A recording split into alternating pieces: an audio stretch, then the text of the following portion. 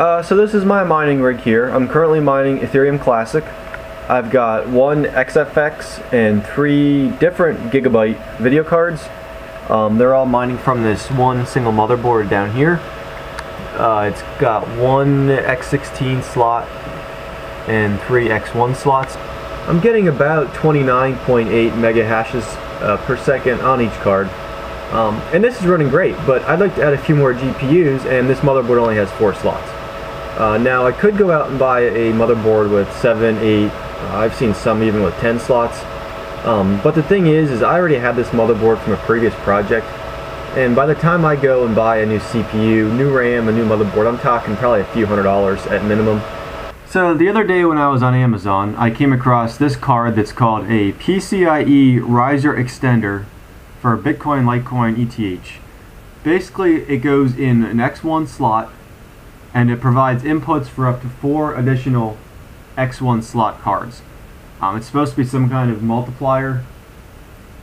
Not quite sure how it works. From what I was reading, it's only compatible with certain motherboards, and your motherboard has to have free PCIe lanes that are unused. So I'm not quite sure what to expect, but this $26.98 price was certainly better than, again, buying a new CPU, a new motherboard, a new RAM, all that stuff. So I ordered one of these several days ago. It arrived here, so we're going to try it out today and see what happens. Actually, it's already open. So, and this is the U-Bit brand. This is the same brand of PCIe riser I'm using, and I was very satisfied with their risers. I haven't had one issue with one of theirs yet. So you can see here, it's a fairly small card. It's got one X1 slot, and then it's got 4. They're USB connectors, but it's made to go to the PCIe risers. So you can just plug 4 into there. And there's not really much to it. So we'll go ahead and get this hooked up and try to plug in a 5th card and see what happens. Alright, so now that the mining rig is shut down, I'm just going to remove this last card here. Plug in the port multiplier, just like that.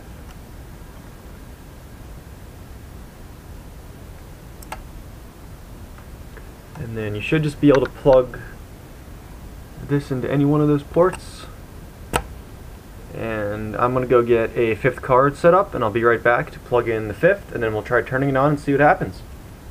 Right, so it seems that the cable I was using for the PCIe power input was designed for a Coolmax power supply, and this is a Corsair power supply. One would assume the pinout is 1-to-1, but apparently that cable was wired a little bit differently, so when I turned the power supply on, it shorted out and immediately shut off. I modified the cable and corrected the problem, so it's now wired correctly. So back to where we were, I have a 5th card. It's a Power Cooler RX 580. 2 cards are connected down to this port multiplier into one PCIe slot. I'm going to go ahead and turn it on now. First the switch over there, power button, and you can see it starts up fine this time. I'm not seeing any picture on the monitor yet. I'm not sure if that's a good sign or not. The hard drive LED is blinking, so it does appear to be booting. Sometimes when you plug these cards in for the first time, it takes Windows a while to install the drivers. So I can tell it's booting based on the LED and the hard drive noises I'm hearing. I'm just going to let this sit for about 15 minutes or so, and I'll come back and see where it's at. Okay, Windows is booted up now. So this is the moment of truth. I haven't looked yet to see if it's working, so we'll go and manage. I apologize for this being so shaky. I don't have a proper tripod, and I'm holding the camera with one hand and using the mouse with the other hand. So, let's expand Device Manager.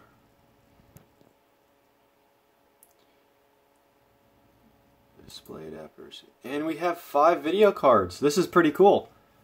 So I'm going to minimize this. And you'll see we have 5 GPUs there. Just creating the DAG buffers.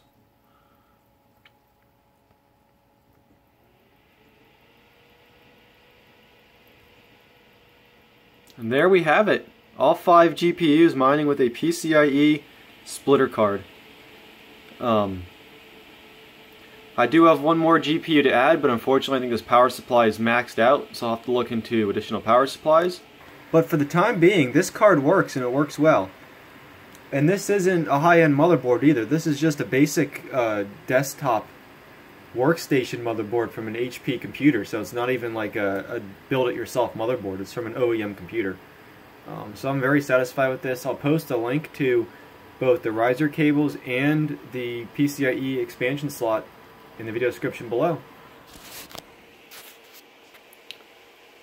Till then, keep on mining.